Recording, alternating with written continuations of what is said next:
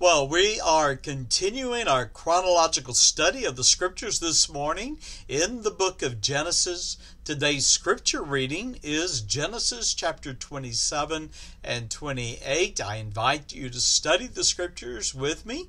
And the title for today's devotional is A Not So Happy Family. Now, a little background. We concluded our study of Genesis 26, and we found that Isaac, his wife Rebekah, and his family living in Gerar, a Philistine area of Canaan, which would have been south of today's Jerusalem. Now, he named the place in which he was staying Beersheba. Now, we already know that Isaac was 60 years old when Rebekah conceived twin sons, and we can assume that Isaac was probably 100 years old or more at the time that we come to Genesis 27. We notice in Genesis 26 and verse 34 that Esau, the older son, born at the same time. They were twins. He and Jacob was 40 years old. Well, Genesis 26 verse 34 concluded with a matter of heartache for Isaac and for Rebekah, because we read that Esau had taken two Hittite women to be his wives. Now, these would have been women from a heathen culture, a lineage of idolaters. And so it's no surprise in Genesis 26 and verse 35 that we read that they were a grief of mind unto Isaac and to Rebekah, speaking of Esau's heathen wives. Now, Genesis 27, I've given the title, Esau the Carnal, Jacob the Conniver. You know, time marches on for us all. And in Genesis 27, it opens with a sad statement of fact. Isaac was old, his eyes were dim, so that he could not see. He was over 100 years old, no doubt, at this time, and he was probably nearly blind, most likely because of cataracts caused by the desert sun and the sand. And so Isaac, realizing his age, had determined to put his household in order. And to prepare for his death, he called his oldest son Esau to come to him. Well, Esau comes and he says to his father, "Behold, here I am." Genesis 27 and verse 1.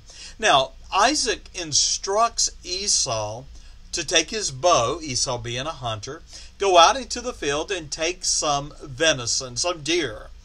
And stating that his purpose was this, to eat the venison once it was prepared, and then to bless Esau before he died, before Isaac died. Genesis 27 and verse 4.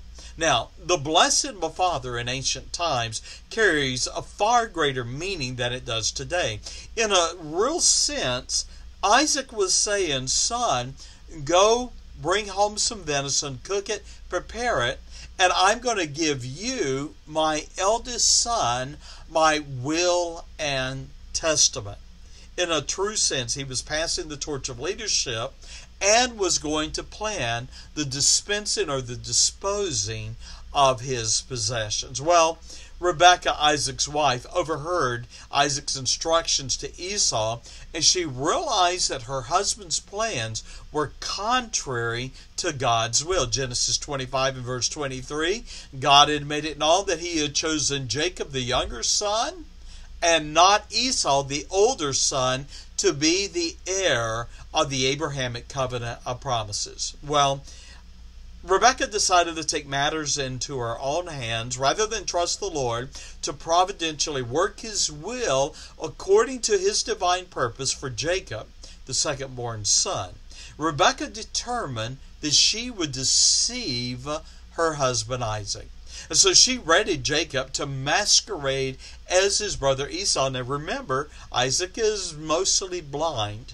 And so Rebekah prepared a meal for Jacob to present to his father and masquerade as Esau, his brother. Now Isaac, as Jacob brings the food and pretends to be Esau, Isaac had his doubts about the identity of Jacob. Nevertheless, he gave the blessing to Jacob and not for his oldest son Esau. Well, Esau returns from the hunt in Genesis 27 verses 30 and 32, and he comes to his father. But Isaac then realizes that he had been deceived. The Bible says that he physically trembled. Esau was overcome with grief, and he bewailed the loss of his father's blessing. Now, the consequences of Jacob's scheming infuriated Esau. And Jacob had not only taken his birthright, that is the spiritual priesthood of the family that we saw in Genesis 25 and verse 33 and 34, but now he had taken Esau's inheritance. Learning of Esau's threat to kill Jacob, Rebekah, his mother, appealed to Isaac and requested that Jacob would be sent away to her family in Haran, not only for his safety, but also to find a wife. Well, Genesis 28 finds Jacob on the run. Isaac realized that the blessing that he had given Jacob was irrevocable. And Isaac confirmed God's covenant blessing on his youngest son and commanded him to flee to Padan Aram. Now, Padan Aram was the geographical location from which Rebekah had come, his mother. In Padan Aram, the house of Bethuel was found there. And so Isaac directed Jacob, go to your mother's brother, and find a wife there. Well, Jacob took flight from Beersheba to Bethel, literally running for his life, and he did not stop until he was some 40 miles away, arriving at a place that he would name Bethel. Physically, emotionally exhausted, Jacob went to sleep. And the Lord came to him in a vision that night, the vision of a ladder that reached from heaven to earth, and angels were ascending and descending upon this ladder.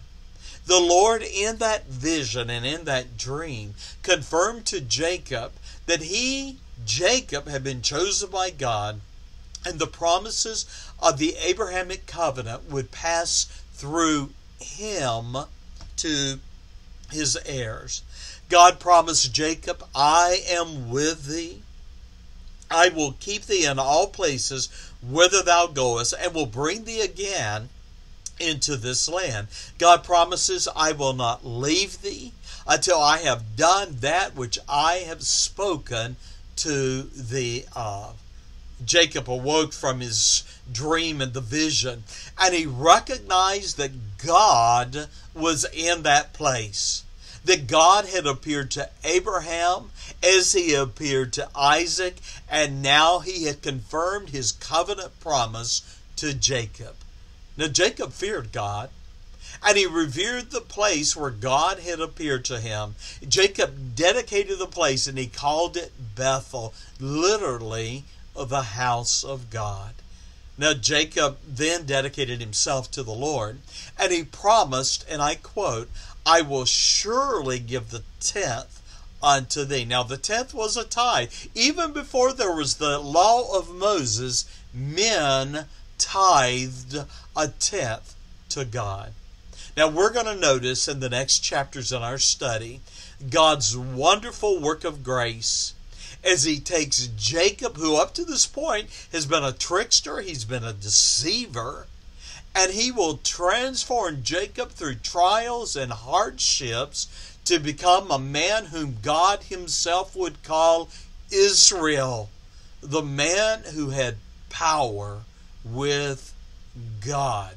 May you and I use the trials and troubles that come into our life to inspire us to humble ourselves before God, that we might know God's power. God's on the throne, Jacob's on the run, but God has not forgotten his promises. The Lord bless you. I hope that I'll join you tomorrow as we continue our study in the book of Genesis. God bless. Bye-bye.